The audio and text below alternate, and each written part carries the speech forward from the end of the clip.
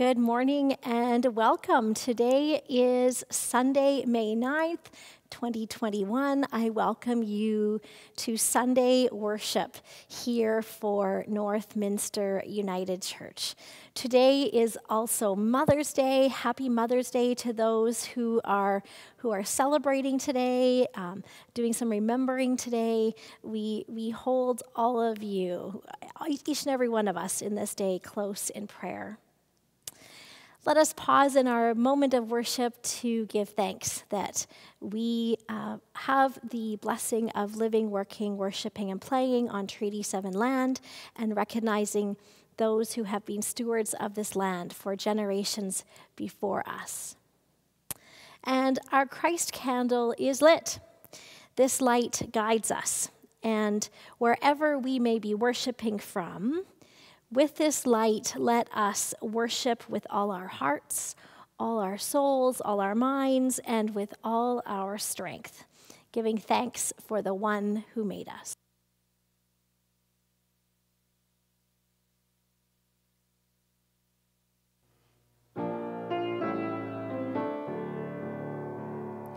Dare to dance with dreamers, sing their song. Dare to dance their stories, sing out strong. Dare to dance with freedom your whole life long. Dare to dance again.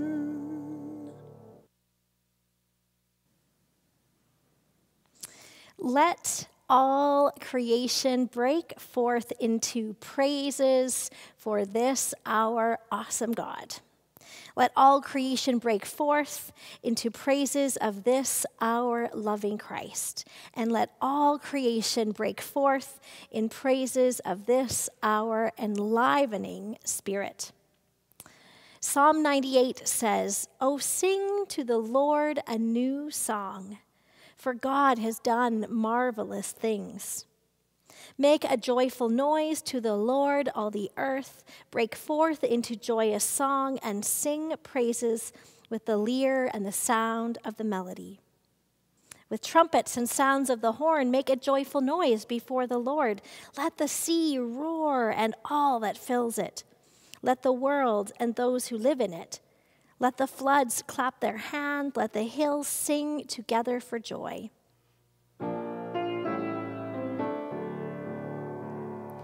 Dare to dance with dreamers, sing their song. Dare to dance their stories, sing out strong. Dare to dance with freedom your whole life long. Dare to dance again. With these joyful words this morning on this cool and cloudy day, this is the call.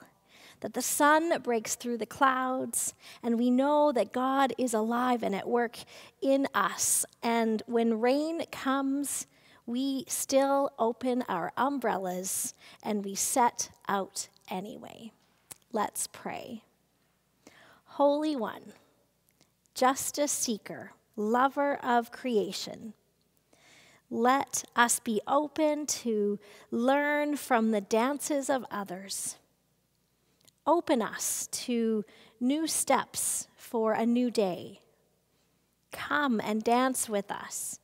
Engage with us as we seek you, so that we can be risen with Christ and in Christ. Be with us now, we pray. Amen.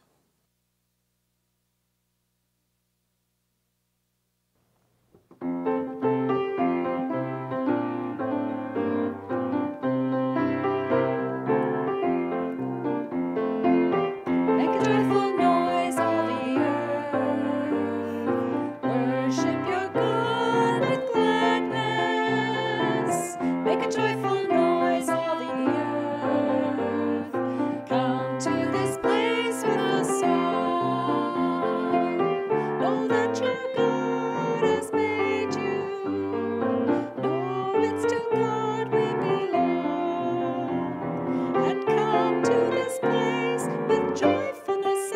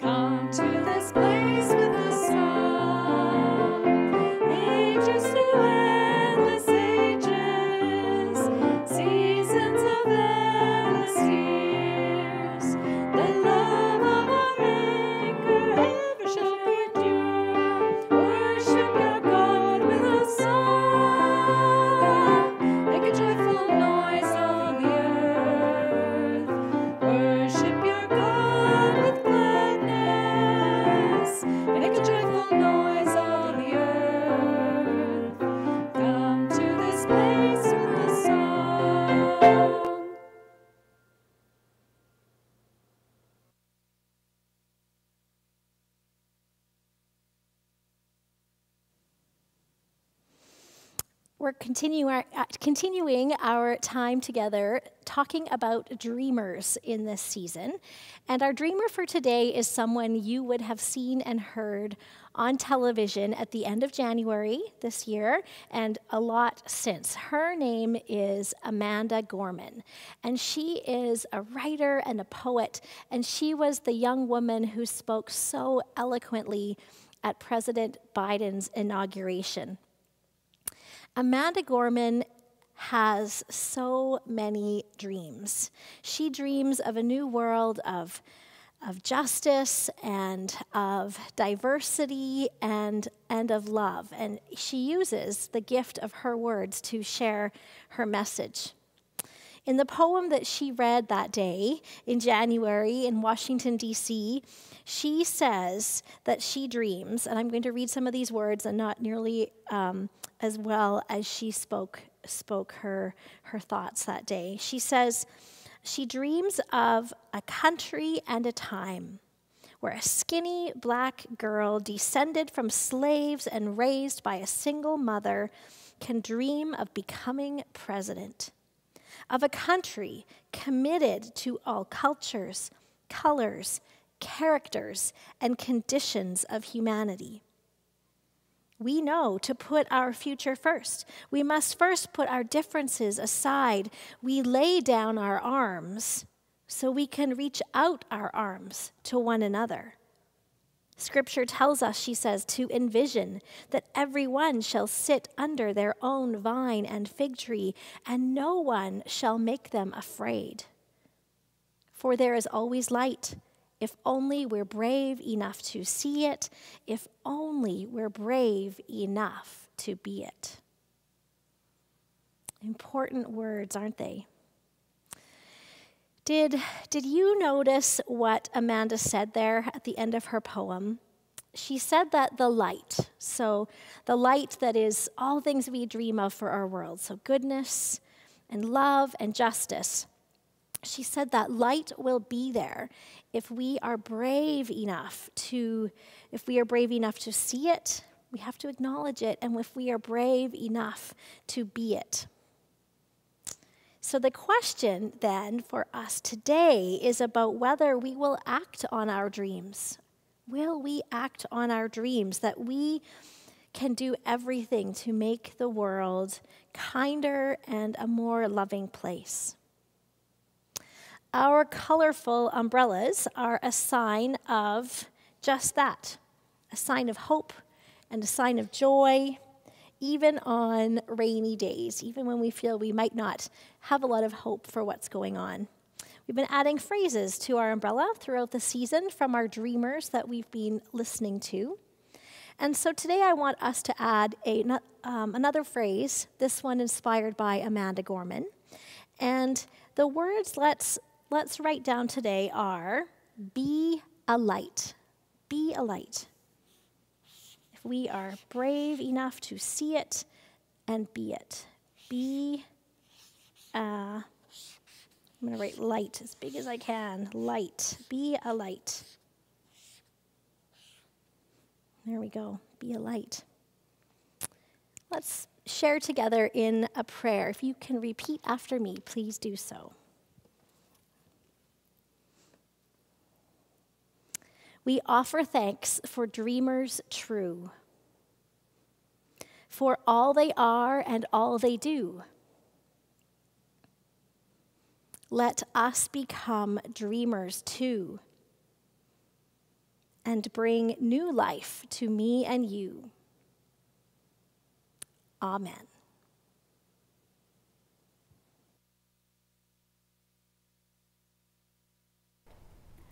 Our first reading for May the 9th is from John, chapter 15, selected verses.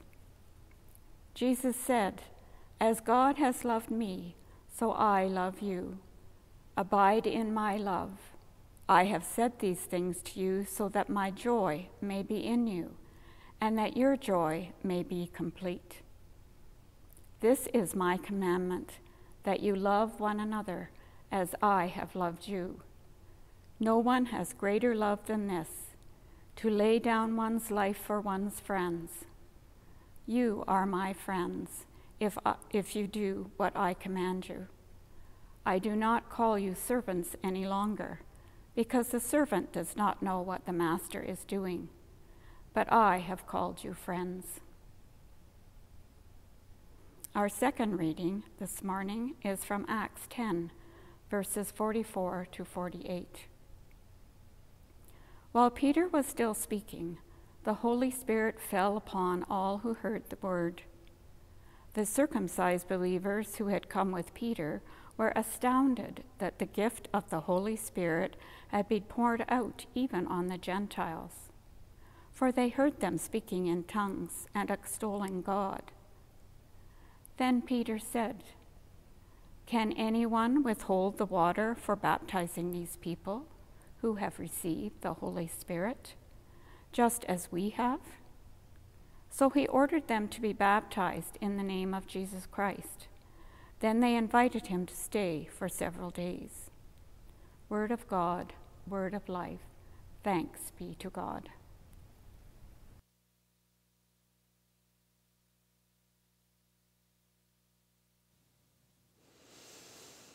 I was thinking these last few days about friends. Certainly because in our passage today, the first reading that Shirley shared with us, it speaks about his disciples as friends in this week's gospel. Maybe I talk about, or I'm thinking about friends more too, because we have had so many restrictions in place for so long, and they're even a bit tighter right now, all of a sudden. And so our social circle is getting smaller than it even has been before as we seek to, and it's important, as we seek to keep each other safe and healthy in these times. Remember the conversations that we used to have in person? Do you remember those times? Maybe talking in line at Tim Hortons or Starbucks with someone while we waited for our coffees, just chatting closely with whoever was in line too. Or picking through the produce at the grocery store and making conversation with someone about the weather or what recipe you were going to be cooking. Or maybe when you'd meet with your friends at a Saturday morning breakfast, maybe at Denny's or somewhere like that. Or even, how about lunch after church on a Sunday? We're missing those times with friends for sure.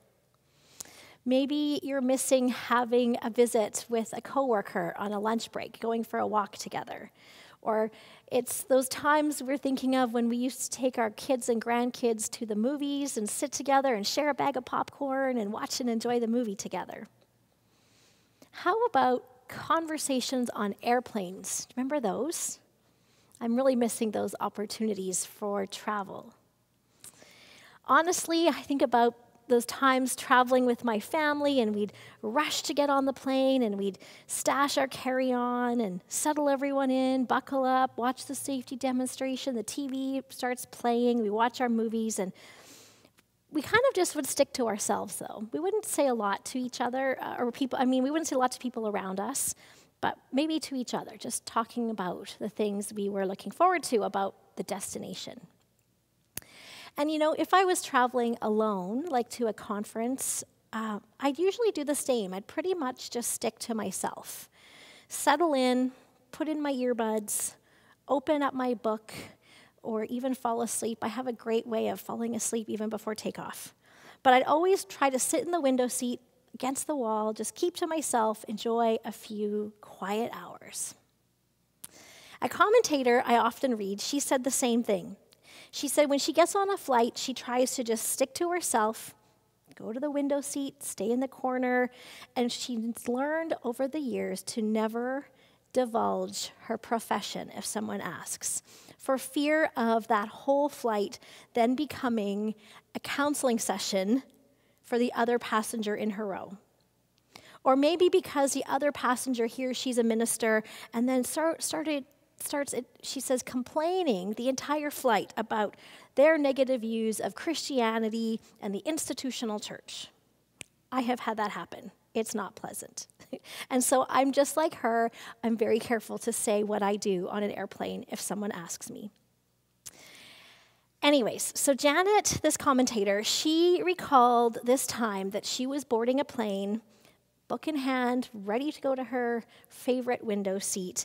And just as she was settling in, she noticed another couple coming down the aisle, and they were traveling together, and she noticed that they didn't have seats side by side.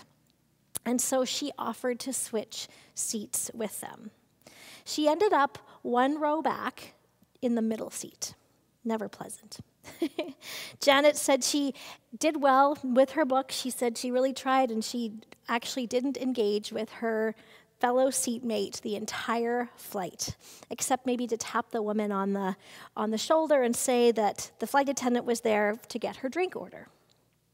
But at the end of the flight, as they were waiting for all the passengers ahead of them to move and leave their seats up the aisle, this woman next to her who was in that window seat sheepishly pulls out this grocery bag from underneath, and there's hot dog buns in it. And I guess she noticed that Janet had this inquisitive look on her face, and she says she was traveling to see her sister, and it's her sister's 60th birthday, and there was nothing else she wanted more than the special hot dog buns that had the cut in the top instead of in the side.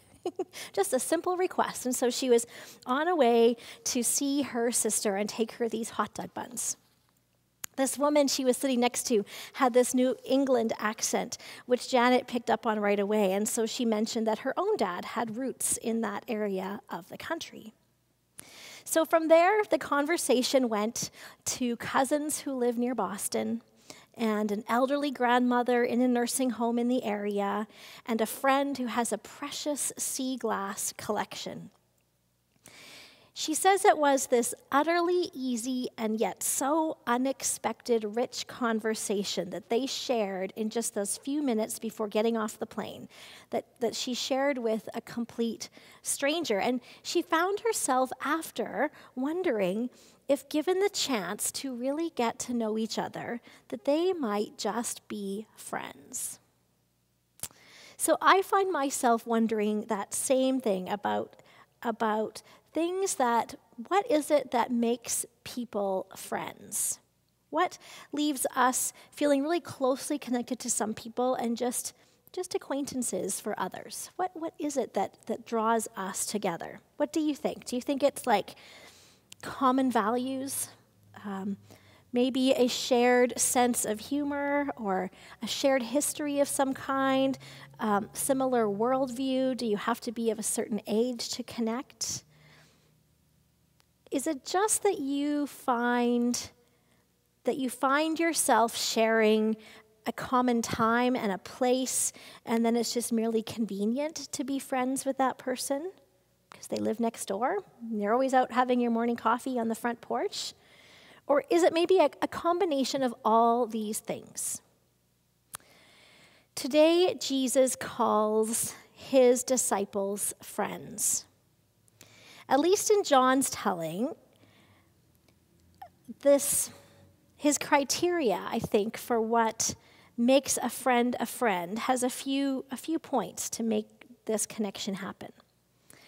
First, Jesus' friends are those who love one another, it says. His friends are people who act in service to him and each other. There's that sense of sharing, of serving one another. Two, he doesn't leave his friends in the dark. There is a shared sense of information or connection because Jesus shares what he knows of God. He shares that. So there's a sharing of information, a connection that way of what they all know together. And three, and finally, to be maybe Jesus' friends means that he chose us. He chose us to be this. And indeed, we need to remember always, especially in our lowest moments, our darkest times, he chose us long before we chose him. And so I think again of those that we call friends. Likely our first criteria is not that they love others, but although we do appreciate knowing people and having friends in our lives who do treat others well. We appreciate that. We value that about our friends. But not just whether they love others, but maybe more so, our first criteria is that they love us. And if we find it in ourselves, then also to reciprocate that same love. So that reciprocity, that connection is really important. Likely another criteria is trust, that you've built that up over time, that we can share what is closest in our hearts and in our lives. Trust is really important for friendship. As for the choosing, well, that's part of friendship too. We choose our friends. But more often than not, I seem to have come up with some of my friends by accident, right? Sometimes we think back to how that friendship came to be. It feels like, well, we came to each other by accident. Just like maybe that woman on the airplane in Janet's story. You ended up sitting next to each other on an airplane. Only maybe it's not an accident. I can't help but wonder if a small, kind gesture like a conversation on an airplane about hot dog buns or anywhere else we encounter people somehow opens us up to receiving kindness in return. Aren't we missing opportunities for those conversations right now? But in today's story from Janet about a cousin and an elderly grandmother and a sea glass collection, the dearest part of that woman's life story in just a few short minutes came forth. And it was shared, and then there was this instant connection just because of a very short conversation. One who still she'll most likely never see again, but who got her and all of us to thinking about friends. And who knows what sharing happened between the two that even Janet gave up her seat for. Remember, she switched seats for that couple who weren't together. That couple caught her eye again as they were leaving the airplane that day. And although she couldn't say for sure, she said it seemed like their eyes were full of thanks for the kindness that she offered and just having switched seats. It was just such a small thing, that quick impulse to give up her seat for another. And yet, it's something that many of us wouldn't ordinarily do. It's just such a small thing, but maybe it's those small things that can be the beginning of something great, of loving one another as Jesus calls us today. So what difference will such a small gesture do? What might it lead to? That's the message for today's gospel. Loving others, even strangers, in small ways potentially makes all of our lives richer. And that's not just loving people who are already our friends. It also means loving people that were Jesus' friends, even and especially people that we might not normally choose to be friends with. That's the challenge. Or people we might not even encounter just because of our demographic, who we are, where we go, what's going on in life. Which I would imagine is Jesus' intent all along when he spoke about the words that he passed on today. I think that's a lot what church is like, isn't it? Not just loving people we love, but loving people Jesus loves, who are Jesus' friends. That in the church we have this wonderfully diverse body of people who come together because we are friends with Jesus. Not because we have kids on the same sports team, or we have teenagers at the same school, or because we go to the same golf club or curling club, or because we live in the same neighborhood. And it doesn't matter if we were born down the block or if we immigrated to Canada. It doesn't matter if we're single or queer or married 60 years or we're in the midst of a terrible breakup.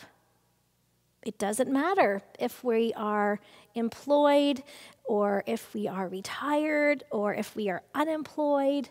We are beautifully the church in all of our diversity, not because we are the same, but because Jesus calls us friends.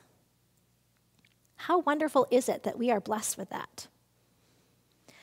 So just wonder with me, what would happen if we look just beyond our friends. Let's look beyond just the people around us. And let's look to Jesus' friends. And even to the strangers we don't know.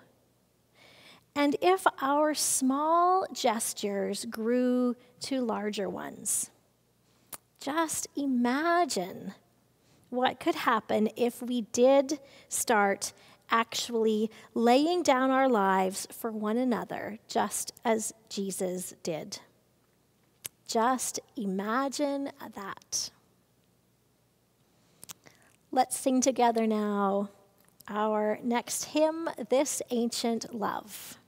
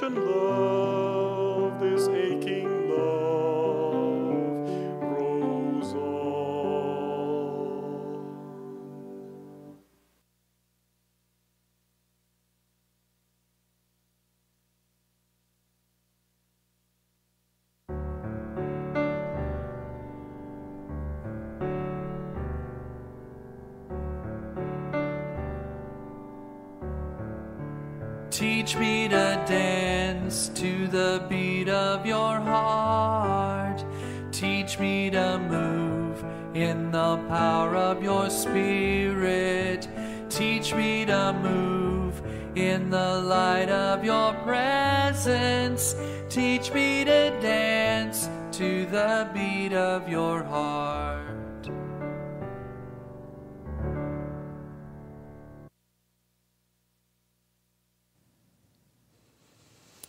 As we now move into our prayers of the people, I invite you to share whatever prayers may be on your mind today, and so we can read them and share them and lift them together.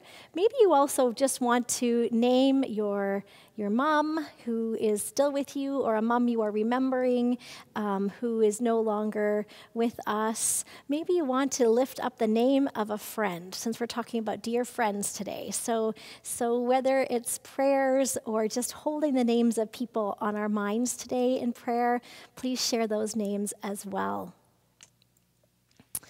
Let us give thanks for these remarkable gifts of God's creating and God's redeeming love, the love that casts out all fears.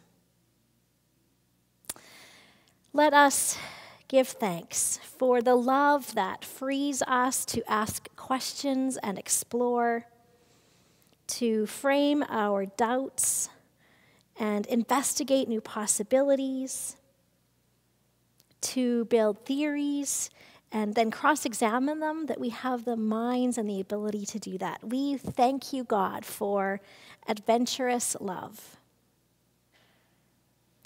for the love that enables us to marvel at our own existence, to ponder and remember, to recognize our own needs and affirm our own knowledge and purpose. We thank you, God of determined love, for the love that helps us to communicate with one another, to express trust and respect, shared heartaches and visions, to convey love and mercy. We thank you, God of reconciling love, for the love that inspires us to warmly encourage those around us, to affirm and build up, to comfort and enlighten. We thank you, God of nurturing love, for the love that liberates us to celebrate the world around us in poetry and song, to delight in shapes and colors and intricacies and patterns, awesome forces and deep mysteries. We thank you, God of visionary love, for the love that encourages us to express something of our faith, for creeds and prayers, hymns and readings, discussion groups and sermons. We thank you, God of creative love.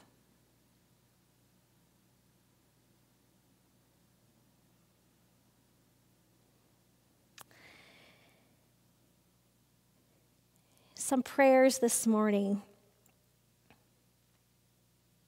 A prayer of thanks for seeds of hope. For Sue Swam and Rita Swam in Medicine Hat, those prayers from Jeremy and Sue. Prayer from Suzanne of gratefulness for her mom Eugenie Dufour and Mark's mom Neva. Phyllis is recognizing how both she and Frank are missing both of their moms who are both in heaven. From Brad, prayer for hope for the kids struggling with new restrictions. Also, prayers for all mothers and mom. From Michelle, to all moms, especially though to her mom, Joanne, and Armella, and to my cousin Chris and coworker Lori, who are beautiful moms who are mourning their children today. A prayer from Brad for all those struggling on a public day like Mother's Day, for whatever reason. We hold you and pray for you. From Marianne, a prayer of thanks for her mom, Pat, and her mother-in-law, Dawn. A prayer from Dorothy for all the mums out there. And from Tracy for all those who have stepped in as adopted grandmas and aunties for our girls, since our families live elsewhere. She gives thanks for that.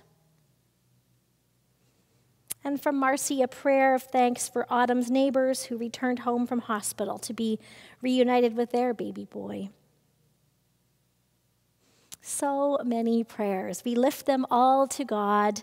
We lift ones that may still be shared, and of course, all the ones that we hold and treasure in our hearts.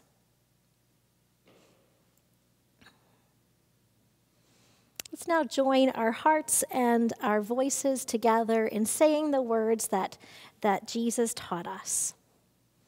Our Mother and Father, who art in heaven, hallowed be thy name. Thy kingdom come, thy will be done on earth as it is in heaven. Give us this day our daily bread, and forgive us our trespasses, as we forgive those who trespass against us. And lead us not into temptation, but deliver us from evil. For thine is the kingdom, and the power, and the glory, forever and ever. Amen.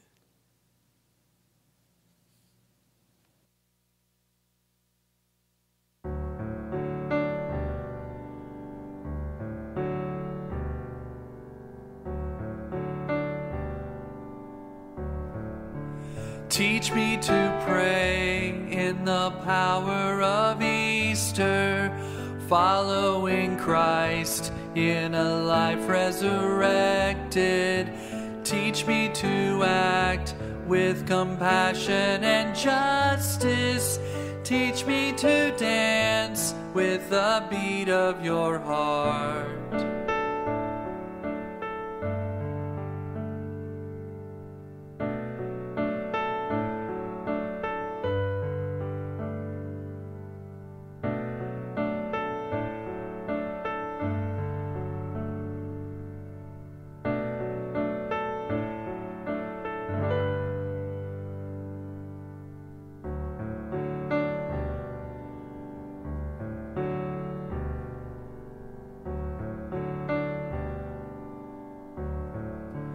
Teach me to love with your heart of compassion.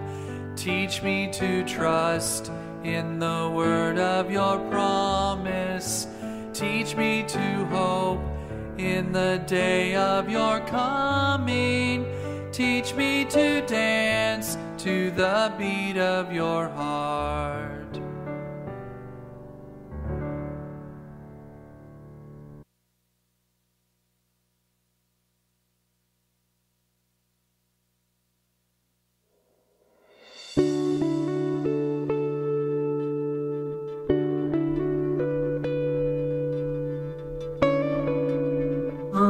You support me in so many ways. I can't think of a better way to honor you than to make a difference for others. Mother's Day can be more meaningful. It can be more sensitive. It can be more inclusive. It can be more compassionate. It can be more generous. Mother's Day can be more. And that's why when you make a special gift through Mission and Service this Mother's Day, you will directly support families in need in Canada and around the world. You will help provide things like parenting classes, respite care, health clinics, safe shelter, and education to families who need it.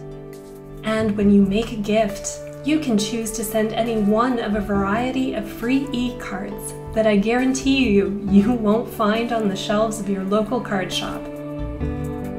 Give a gift to help families and let someone in your life know they are your inspiration. Together, we can make Mother's Day more.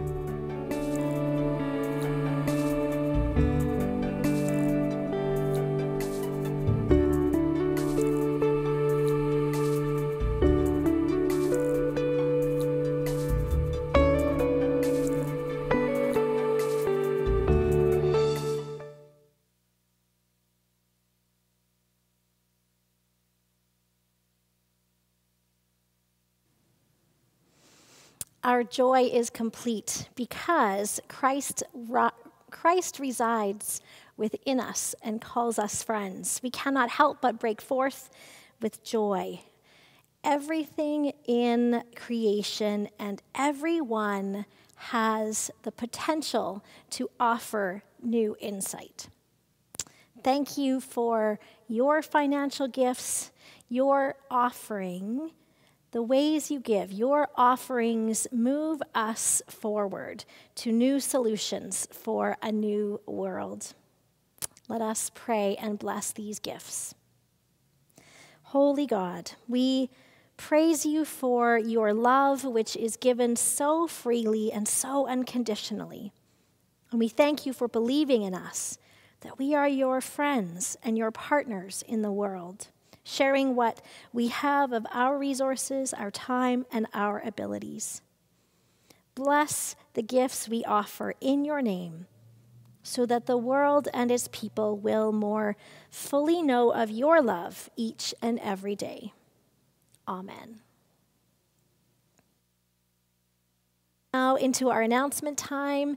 I always like to remind everyone to please read the Friday emails that come to your inbox. Take time to have a look through all the beautiful images and opportunities available for you or someone in your household or for someone you might know. So please share any of this information you enjoy reading every week. After church today, as usual, is coffee on Zoom. Same Zoom link every week. If you don't have it, though, reach out to me after church and I will make sure you get it. We also are collecting stories to give us some sparks of imagination for perhaps a new building, right, that we are envisioning. What would it look like? What does future ministry look like? And future ideas that we might share in together. And so I'm asking all of you, please, to do this, to reach out to a friend, reach out to a family member, whoever it is, someone you know who goes to church, and ask them for ideas. What do you do with your building? How do you use your building? Who comes into your building? What ways do you connect with the community? What are some great programs and ideas that they have? And then to share them, send them my way. Some of these ideas may be pre-COVID, of course, but there's some great stuff happening across the country because of COVID as well. So please take my request seriously and be thinking of who it is you will reach out to about collecting some stories for us. Stroll for your soul. This is a fun opportunity to get out into our spring weather and enjoy creation and make a bit of walking a spiritual practice for a few weeks. The sign up for this is in your Friday email, or we can help you through the office. You will get a wonderful devotion every week in your every day. You'll get a wonderful devotion every morning in your email starting May 19th.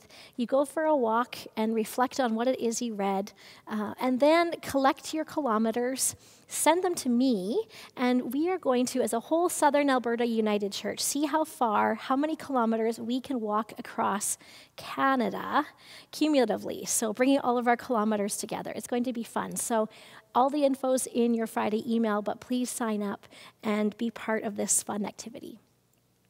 And then we're looking ahead a week or so, about 10 days from now is our next Beer with God on Zoom to bring your favorite beverage and connect with some of the other men in the congregation for some fellowship time. So please plan to attend that on the 20th. Everything else, enjoy reading in your weekly email. Our blessing, our end of our worship service, to send each other out into the world. The poet Hafiz said, "Every child has known God. Not the God of names, not the God of don'ts, but the God who knows only 4 words and keeps repeating them, saying, 'Come dance with me, come dance with me.' And may the loving God, the risen Christ, and the dancing Spirit fill you with all you need for the days ahead. Amen." Let's go out singing together. We'll see you soon. Bye for now.